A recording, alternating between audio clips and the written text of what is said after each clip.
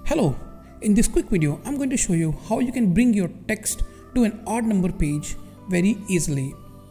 So right now you can see I have a Word document and the first page number is obvious 1 and then I have 2, but I want this page to be on the third page. So what usually people will do, they'll press enter and like that they will do. So with that what happens, you'll have one blank page over here which is of no use. So what is the right way to do is come to the last line where you want to move the text after that to an odd page.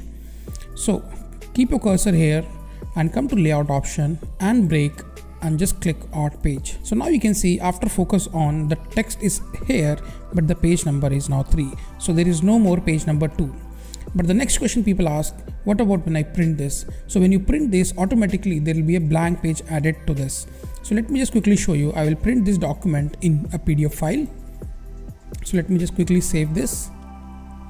So I am saving as Reels, and when this opens I'll show you. So here you can see the PDF file is open and you will notice that you have one page number, the second page comes empty, and then we have page number 3. So this is how you can quickly shift your text to an odd page without having multiple blank pages in your Word document. For more interesting videos like this, do consider to subscribe to my channel and follow me on Instagram at The Office Guys Tutorials. Thank you.